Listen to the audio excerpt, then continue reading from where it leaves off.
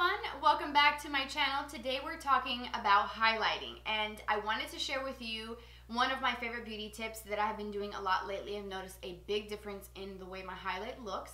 It's just swapping out a brush for a dampened sponge. So I will show you how to do this technique. It's so easy. It makes your highlight look natural regardless of what formula you choose, regardless if it's a powder or a cream. Whatever your preference is, using a damp sponge can make all the difference in the world. So I'm going to go ahead and show you exactly how to use a dampened sponge for highlighting.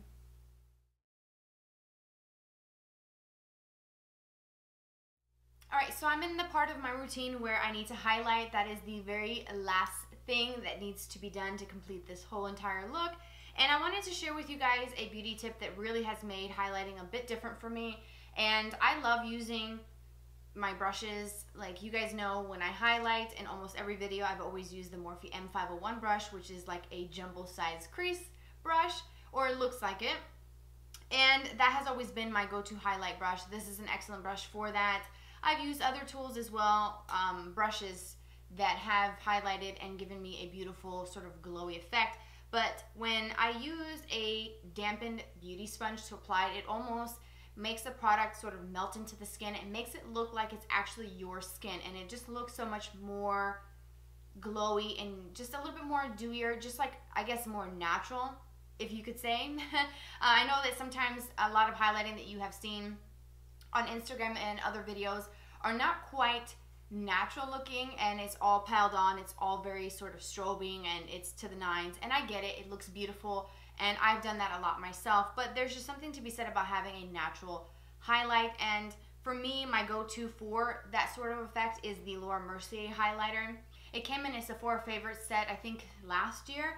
And I swear to you guys, I use this all the time. This is probably one of my most reached for highlights in my collection. And this thing does not end. I'm waiting for it to be gone so that I can purchase the full size, but this is what it looks like. This is the Matte Radiance Baked Powder in Highlight 01.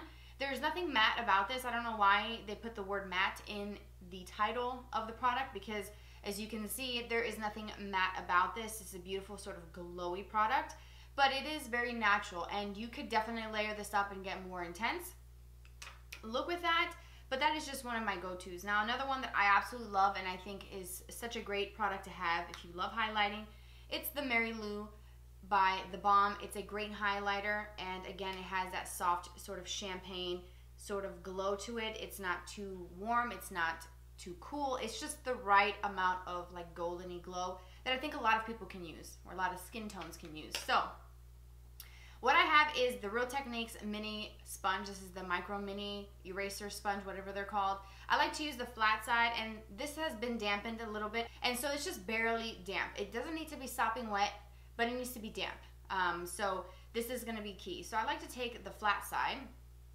and just kind of smush it into the product, and then apply it to the tops of my cheekbones, like so. And I'm just sort of pouncing back and forth like so to blend the product in, and I can feel that sort of subtle kind of coolness from the dampened sponge. So make sure it's nice and damp, and as you can see, it doesn't look like there's any lines. As you can see, it's very blended, it's very soft, but it looks very natural, and just like my skin has this glow to it without looking like a stripe of product, if that makes any sense. So just using a damp sponge is really key.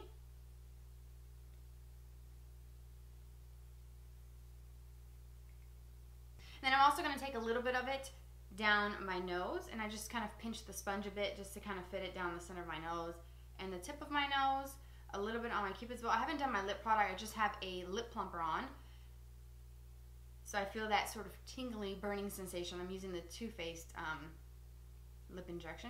And then for me, because I am oily and I do get a little bit of oil sometimes on my forehead, I never really apply any super glowy dewy highlighters in the forehead area or my chin, but this is the one that I use for that because it is very soft and very light.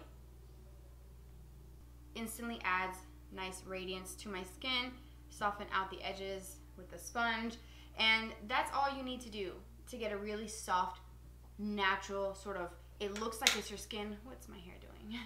It looks like it's your skin, but better. It's like your skin is glowy, it's healthy, it's radiant, and it's what natural highlighting should be. So that is how I've been doing my highlight lately, and I've noticed a big difference. It just looks like it's my skin.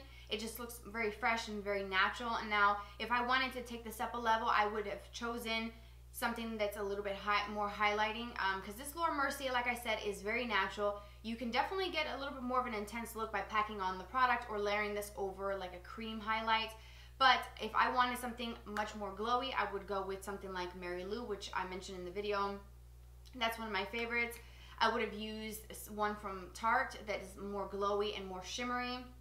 You could also use the same technique by using the damp sponge with a liquid highlight, a cream highlight. It's just going to make the highlight product, whichever formula you choose, it's going to make it blend in with the skin. It's almost like melting in the product into your skin to make it look like it's your actual skin, which is essentially what highlighting is.